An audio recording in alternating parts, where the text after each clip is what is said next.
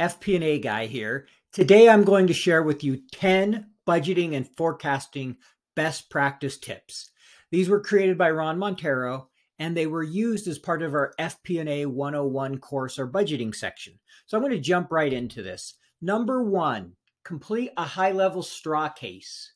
So it's always good to start with at least having a back of the envelope idea of what you think the plan is going to be for next year. If you're not doing rolling forecasts, which should give you that idea, then make sure you're doing it prior to the budget. Understand some of the scenarios and sensitivities before you go into that first meeting to kick off the budget cycle. Align with management. Do that up front. Don't wait till the end of the process and then management comes back and, hey, those aren't the targets we had in mind. Why did you present this number? Align with corporate if you're in a business unit with any assumptions, headcount, benefits, merit, bonus, etc. Make sure you have all that figured out. Number three, develop both a high level, so kind of high level up here, and a detailed calendar. Have one for each of the different business units, departments, cost centers, and share it. And make sure you hold them to those dates. Be beholden to the calendar. We'll talk more about that in a minute. Number four, book a kickoff meeting to align on those targets, assumptions, and calendar with everybody. So you met with the executives. Now have that meeting to filter that down for everybody who will be part of that budgeting process.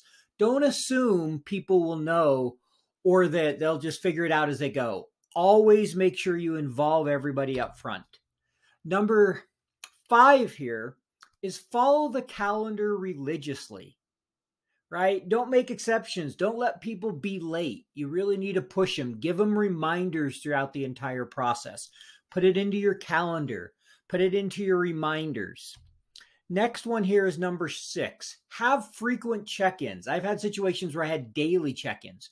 Maybe people didn't show up every day, but every day during the crunch of the budget, we had a meeting where anyone could attend, ask questions like, hey, I need to understand headcount, or what are you expecting for revenue?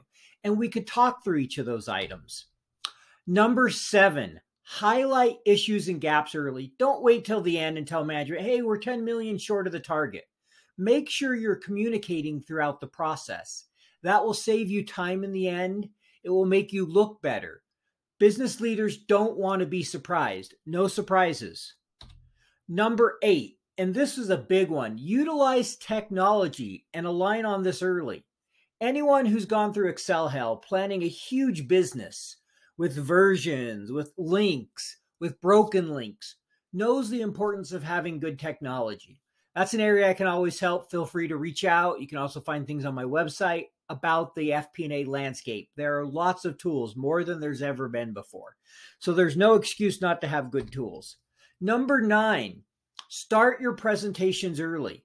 Last mile is critical. Don't do the whole budget and then the night before try to throw your presentation together.